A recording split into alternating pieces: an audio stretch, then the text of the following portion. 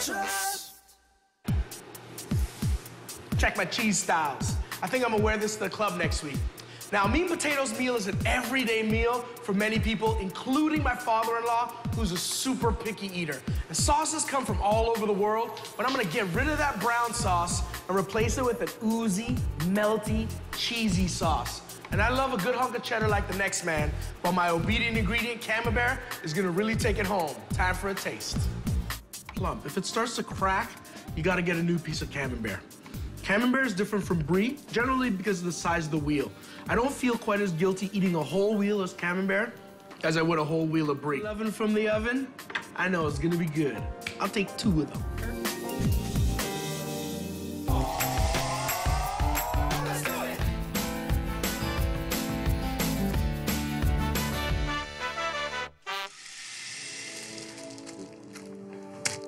So, I grew up in Western Canada, and it's all about meat, potatoes, and sometimes about cheese. So, I'm gonna show you how to make a very simple dinner featuring this right here.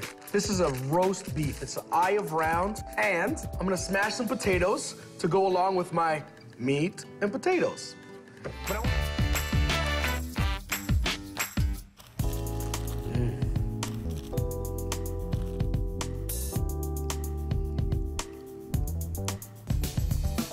Wow. I love cheese, but my daughter is a freak for cheese. I'm gonna show you an impression of my daughter asking for cheese. Cheese! Cheese! She's a freak for cheese. You ask her anything she wants, all she wants is more cheese. Anyways, my oven's preheated, 350 degrees. To get my roast into the oven. Now, when you're cooking anything in the oven, you don't want to be opening and closing the oven because then you just lose all that nice warmth that you've built up. So don't mess with it. Leave it, let it go, turn on the light and look through the window. Meantime, I get to play with this beautiful 8 ounces of camembert. Let me show you what I'm gonna do. Get a hardy tray, and I wanna line it with parchment paper. You want it to definitely come up the sides because it's gonna run a little bit, and that'll allow it to not stick and burn to the base of my dish. It also makes cleanup that much easier, all right? So,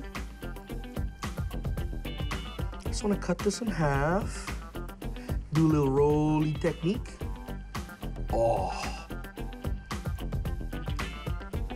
Makes it a little easier to cut.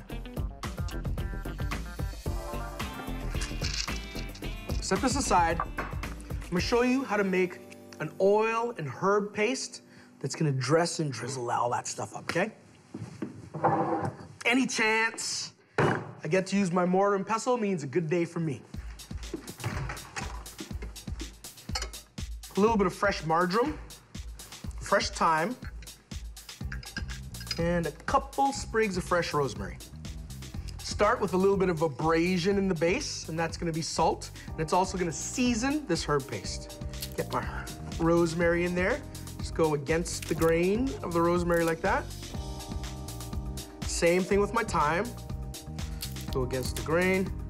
All of these herb stocks are amazing for soup stocks, sauce reductions, all that stuff. That's something we definitely do in the restaurants. The marjoram adds a beautiful sweetness.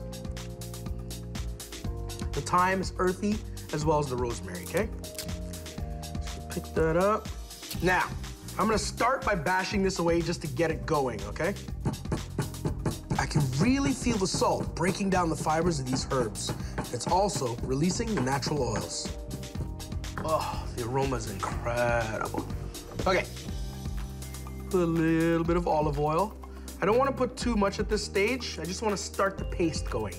Then I'll top it off after. Oh, that's crazy. Okay.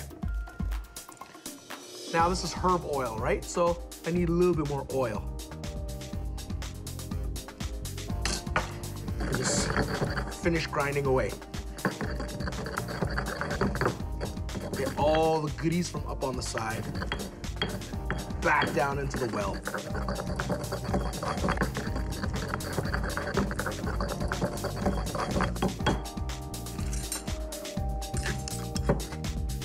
see how that's totally pureed? So smooth.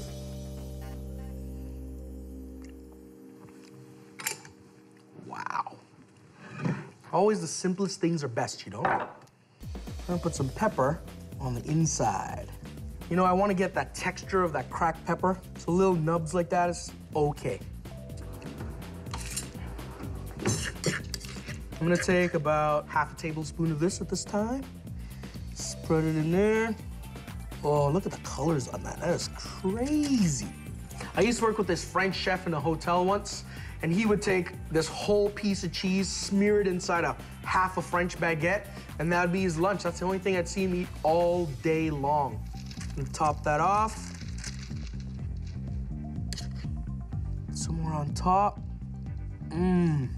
I love the colors of the green against the white camembert. It's a very refined cheese, and it can hold up to taking the robustness of the herbs. Now, you may have seen baked brie or camembert before with jam inside, wrapped up inside a phyllo and baked so it's crunchy, crispy, and it's laid out at a party and you eat it with crostini and stuff like that. But this is a savory preparation playing off of that idea.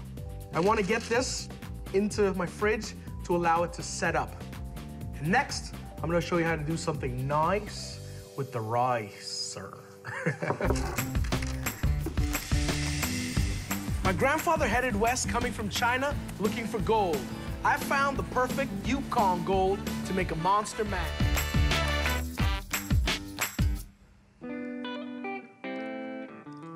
Looks pretty good. My camembert is softening, the herbs are melting and mingling, and it's gonna be this beautiful sauce in about 4 minutes. I'm gonna say 3 minutes because number 4 is unlucky. So it gives me time to start plating, but remember I promised you the tenting? This is called tenting. Now I wanna make sure I have my meat resting so all the juices redistribute to the center, but I don't want it to go cold while that's happening, and I don't want to lose a little bit of that crust that formed by roasting it properly. So, in about 10 to 15 minutes will be perfect to prevent all the juice from running out of my meat. My favorite part, I get to eat. Start with my potatoes. Let's get that a taste. Bang on. Just gonna make a neat little mound into the center.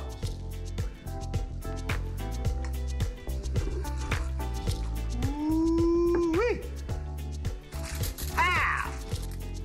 So I'm just gonna get a little bit of this end here.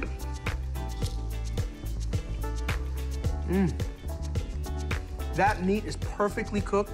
The balsamic's concentrated. So tender, still warm. 4 slices, bad number.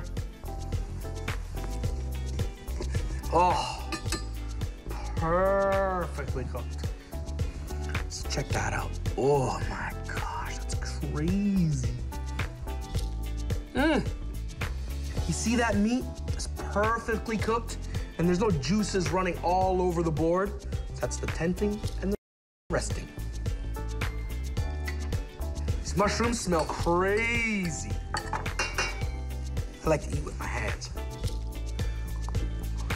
Woo, woo. Woo. It's hot, but very, very tasty. That's gonna go perfect with my beef and my potatoes. Oh my gosh, that's insane. That looks pretty good to me. I need some music to go with this.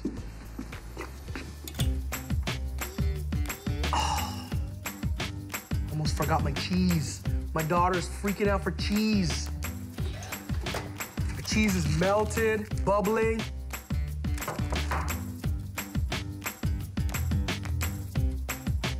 I promised you a meat and potatoes meal with a sauce that's even better than gravy, and I've delivered with my melted camembert and herbs.